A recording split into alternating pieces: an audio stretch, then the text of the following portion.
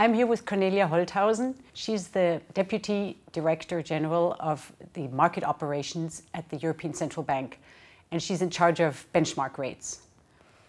So, Cornelia, thanks for taking the time today. Tell me what exactly, when it comes to benchmark rates, what exactly do market participants need to prepare for? What do they need to expect? They have to prepare for quite a lot. You see, the whole benchmark landscape is changing on a global level, and some benchmark rates are being reformed, others will be discontinued and need to be replaced by new benchmark rates. And this will require a lot of adaptation work by all market participants. If you look at the euro area, we have two important benchmark rates. The first one is EONIA. And there, very urgently, banks and other market participants will have to take action, because EONIA will be discontinued in a few years' time by the end of 2021 and will be reformed for an interim period, and market participants will have to adjust to that. And the other very important interest rate benchmark is the Euribor, which is currently undergoing reform, but users will still have to embed fallbacks into all contracts that are referencing Euribor. So it's a lot of work for everybody. So you're using quite a lot of terminology here and abbreviations, so help me out a little bit. What exactly does a benchmark rate do? Or why do we need it? Yeah, so if you imagine that the two of us would enter into a loan contract, let's say you would lend me some money for, say, 3 years, and we would have to agree on an interest rate. We may want to choose a variable rate that changes with the market movements. And in that case, we would use such a benchmark rates, which typically reflects the average of interest rates for a certain, say, maturity that are out there in the market. So it's usually an average of transactions that market participants do. So we could agree, for instance, that you would lend me the money for EONIA plus 2% or Euribor plus 1%. And in that way, we would be dependent on these benchmark rates, and many other market participants would do similar contracts. It's not quite clear yet to me why we need this big changeover that you explained initially. Yeah, the reason is that some of these benchmark rates are no longer considered as representative or adequate for market use.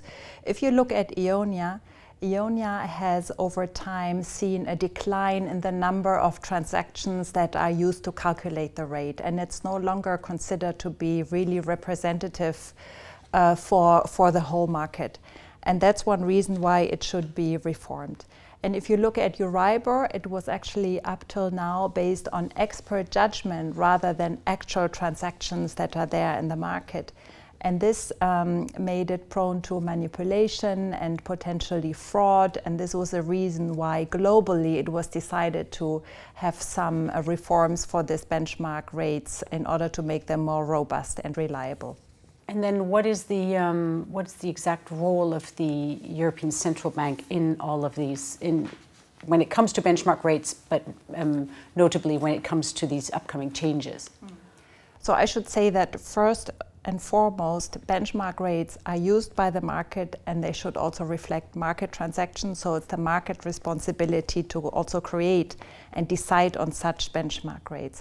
However, the ECB has also a keen interest that the financial markets work smoothly, and in particular the money market, because our monetary policy really depends on the smooth transmission via the money market. And that's why we have an interest in that these markets function well. And because of this reason, the ECB decided to be engaged on two different fronts. First of all, the ECB decided to publish an overnight benchmark rate, the so-called Euro short-term rate, as of October 2019. And this rate can then be used in all contracts that are currently referencing EONIA. And secondly, the ECB decided, together with other public European institutions, to launch a private sector working group. The goal of this working group is to make recommendations on how the future landscape of benchmark rates in the euro area should look like.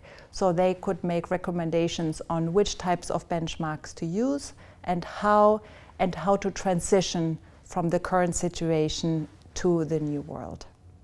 So why exactly don't we just change the way these benchmark rates are calculated, or the ECB, and then that would make them reliable again?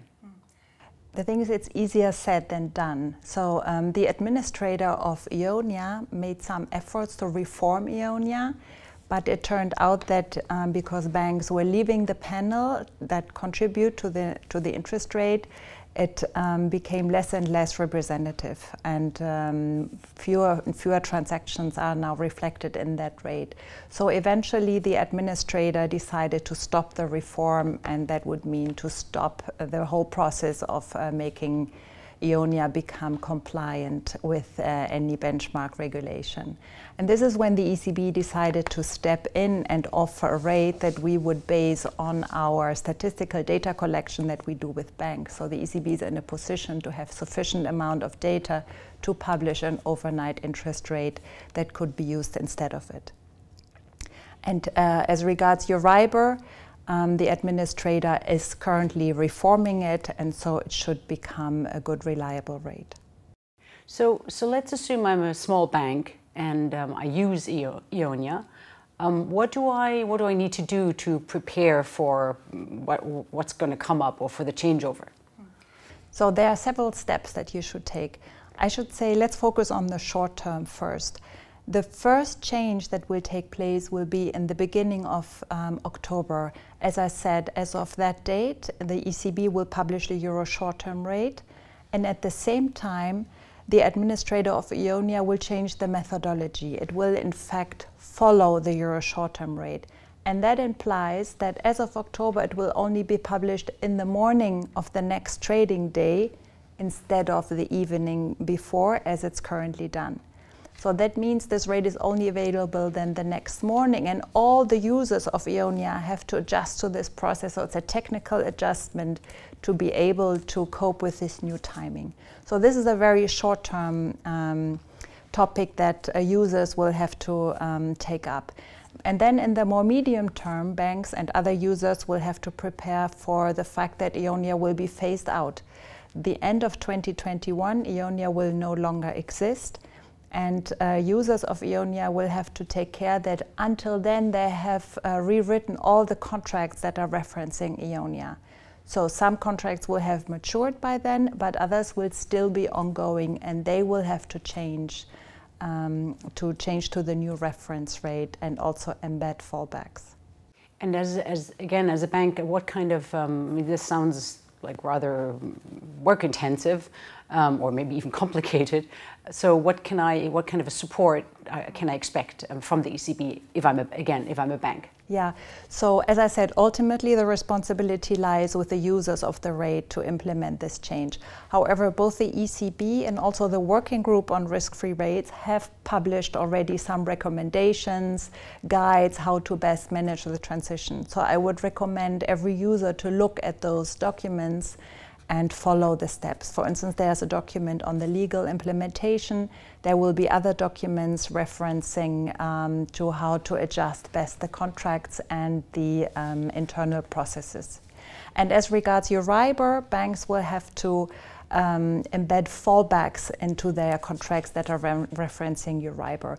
And I should say it's not only banks that have to do this adjustment, because for Euribor there are many users out there, and this also includes retail users. For instance, in many countries it's very common to base mortgages on Euribor, so really also households will have to adapt to these changes.